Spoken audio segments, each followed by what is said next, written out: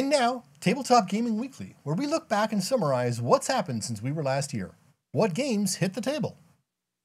Every week, we like to take this look back at the games we played, any events we attended, and any other cool gaming stuff that's going on. You can catch the blog version of This Week in Review at tabletopbellhop.com under On Our Tabletop.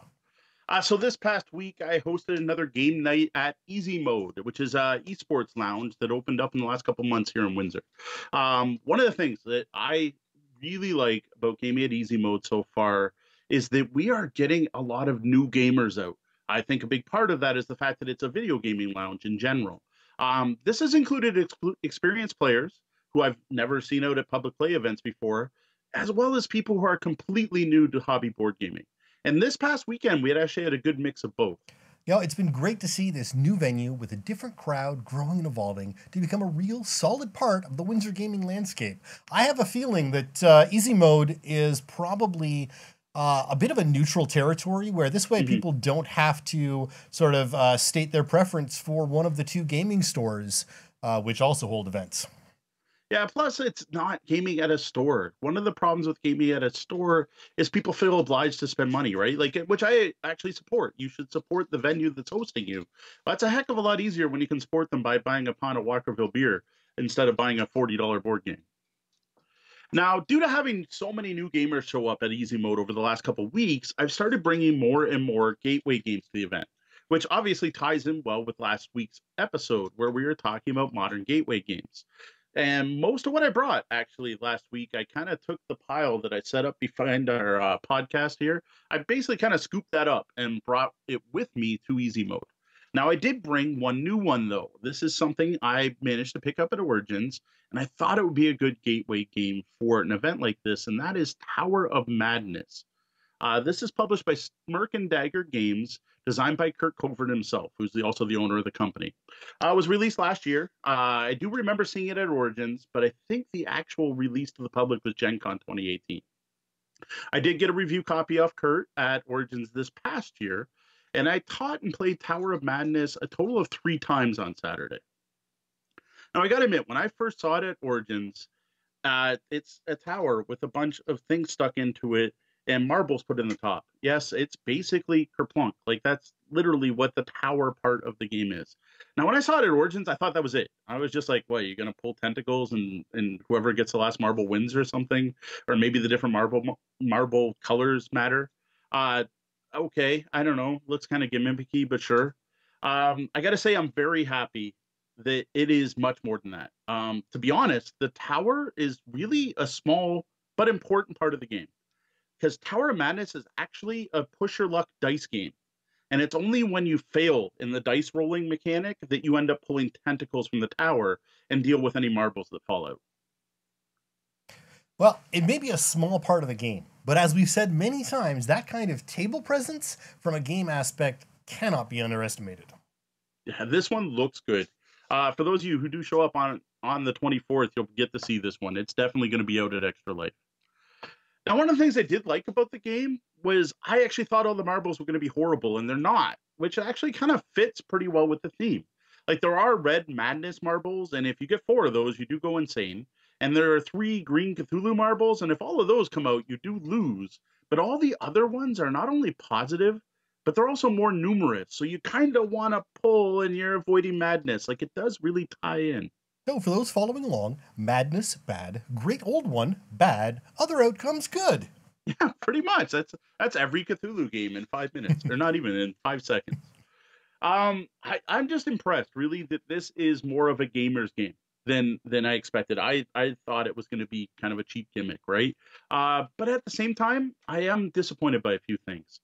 For one, there's not a lot of tension from the tower. It's kind of neat, but we found that most of the time you pull and nothing happens. And then when we do get a marble to fall, we'll get 1 or 2, and then 6 will fall at once, which is kind of weird. And the other thing that especially Deanna didn't like is when you pass on your investigation, you've supposedly succeeded. But the player who gets the points is the person who succeeded the best. So you passed, but you didn't get enough points, so you do nothing. You're just oh, I passed. Yeah, yay? You're almost better off failing because then you at least get to pull out a tentacle. Now we have played 3 times, and no one's gone insane yet. Like, it hasn't even gotten close. No one's even gotten 3 marbles, let alone 4. So, like, I haven't even gotten to experience that part of the game. Well, arguably, some gamers might. Never mind. Uh, One other interesting thing that came up too is at the end of the night, Deanna's like, "Oh, we should sit down and try a 2-player." And I'm like, "All right, great, we'll sit down, try a 2-player." And then I grabbed the rule book, and there's a number of starting spell cards you get. Or no, it's a number of locations. There's a number of locations you put in the location deck to explore, based on the number of players. And nowhere in there is 2 players. So I grabbed the box and looked, and sure enough, it says 3 to 5 players. Huh, that's kind of weird. So we tried it anyway. We're like, we're here, let's do it. And you know what? It worked. Like, it worked perfectly fine. Like, there didn't seem to be any problem playing 2 players.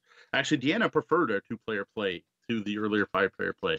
So I find it really odd that the game says plays 3 to 5, and I don't know why. Well, I wouldn't have pegged this as a game for Deanna in the first place, so perhaps minimizing it down might just have been what the doctor ordered. Maybe that's it. Now, as for other people's thoughts, because I did play with a couple different groups at the event, the first game we played with all 5 players, literally everyone was like, it's okay.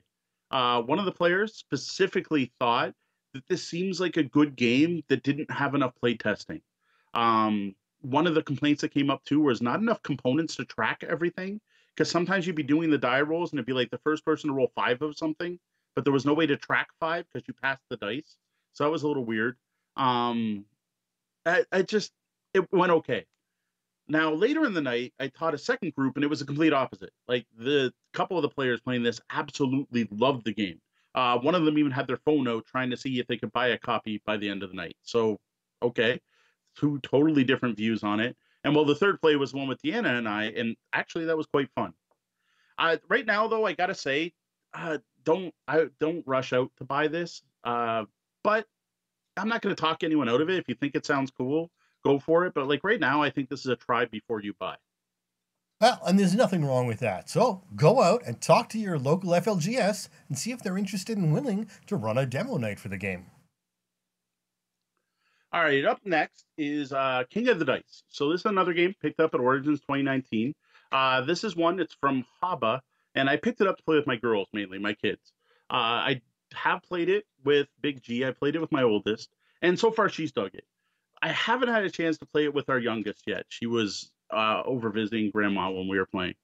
One of the things I was curious about with this game is if adults would actually enjoy it, something I wanted to check out before giving out the review. Now, I had a feeling it would be a great gateway game for non-hobby gamers, and I got to test that theory because I brought the game out on Saturday. So after we played Tower of Madness with that first group that kind of had a meh experience, 3 of the 5 players moved to another table with me, and I taught King of the Dice because I thought this would be amusing and tie in well because it's another push your luck dice game.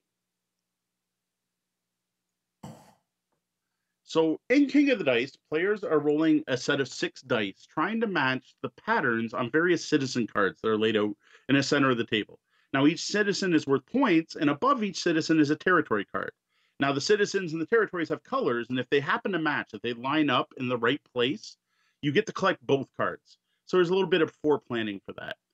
The dice themselves are D6s numbered 1 to 6, but in addition to that, they also have colored sides. So there's red, green, and blue, and there's literally an equal number of each. So there's like 2 red ones and 2 blue ones and 2 green ones, and so on for all the other numbers. Now, the patterns required to take the citizens are all unique, and they include all kinds of different stuff. I'm not going to get into all of them, but like all evens, all blues, Yahtzee style, a series, and so on. And some are more difficult to claim than others. No, it's a simple game, but there's enough complexity to make it available to a older player. You know, again, this is a family game that's really open to a wide range of players. Yeah, I totally agree. Because to me, King of the Dice, I don't know if anyone out there has heard of it, but probably have heard of the game Roll For It. Now, Roll For It is another dice game that is actually fairly similar to this, where you're going to put cards out and you're trying to get patterns on D6s. Now, Roll For It is literally marketed to adults. It's meant to be a party game. Whereas this game's marketed at families. Now, earlier I mentioned kids. I should be saying families because this is part of Haba's new game night game line. And this is this was my first time playing it with only adults. There were no kids here. And I gotta say, it not only like it went over really well, not just well, like it went over really well. What I was surprised is people even dug the cartoony style of the game. Like it looks at Disney, I guess. Like Disney's not the right term, but it's fantasy. It's very they're very happy looking, right? Like these aren't mean looking creatures, trolls and orcs. I remember at least one player was actually shocked by how good the game was. And all four of us that played agreed that the actual push or luck dice mechanics, I gotta say, were better in this family game than Tower of Madness. I have to say, the game is, while it's a cartoon art style, the feeling of the characters reminds me almost of like a Pixar-ish thing. Not in style, but just in that sort of emotional expression of the characters. It's cute, but again, it's not kidsy cute. You know, it's not My Little Pony cute. Yeah. It's got a nice feel to it that way. And also, interestingly enough, King of the Dice is actually rated by the community as a higher starting age group than Roll For It. See, that's weird because, well, I said Roll For It's marketed at adults. Yeah. I play it with my kids. We own it. That's why we bought it. And the reason I picked up King of the Dice was because my kids liked Roll For It, and I thought this was a better implementation of a very similar mechanic. Now, I only played King of the Dice once, but I left the game set up. Now, that's a tip, right? If you're running public events, leave games set up. So when people walk in, they're like, oh, what's this? And then you can walk over and go, oh, you want to learn it? Leave a game set up. So I left it set up. Later in the night, one of the players I taught, because this is how simple the game is, I noticed was teaching a full group of players who showed up later, which is awesome. And then I checked in with them. I'm like, hey, how'd it go? And everyone's like, oh, this is a really good game. I really like this game. And again, adults. And yes, they serve adult beverages, but this wasn't like a big drinking thing. This isn't a game where the alcohol is going to improve it or make it worse for that matter. This was like sober adults were enjoying the game. I got to say, I think if things had happened in other orders, this podcast had come before last week's podcast, King of the Dice totally would have been on my list of modern gateway games. You know, it's interesting. In some ways, one of the ways I feel like I might describe, now again, I haven't played this one yet, but Yahtzee meets Card Kingdoms of Valeria is sort of the feel I get I guess. Seeing it. That's all. There's some good push or luck. There's some strategy to it. It's not just random. Now, I do have to admit, when I don't know if people remember it, but I have talked about this game before we played with Deanna, and Deanna was not a fan. She wants more control over her own destiny. She felt the game was too random. But it's a dice game, and it's a Yahtzee-based dice game. Like, it's a dice game with 3 rerolls. I just have a feeling she hates Roll For It. So I think that she might have thought it was slightly better. Now, speaking of last week's topic in gateway games, one of the games we talked about last week was Lotus from Renegade Game Studios. I was talking about it last week, and I gotta say, like I said, I pretty much just took the pile we talked about last week and brought it to easy mode. Lotus was in that pile. Now, I did sit down and play it with 4 players, but this wasn't gateway game for those players. I was playing with established gamers. To be honest, it was Deanna, Tori, and Kat. So I didn't get to if it was a good gateway game. But it was the first time playing for Deanna, Tori, and Kat, and I think it went over pretty well. The one issue, though, is kind of what I just alluded to a minute ago, is easy mode serves adult beverages, and one of the players may have been past the point of learning any new game at that point. Well, and this is a concern no matter what the game you play is. Folks, please, if you're going to be at public events, know your limits. Yeah, this wasn't bad. It didn't get to a bad place, but you know what? We should have stopped the game because partway through the game, the person was like, I should go home. And we should have just went, let's wrap the game. That's actually my bad. Thinking about it in retrospect, we should have just ended it where we were. I got to say, though, despite this, like, we did play a full game, and that player was just kind of checked out. It's still, Lotus is good. I got to admit, it had been a couple years since I played it, and I recommended it on the episode, and I'm recommending it from nostalgia's sake.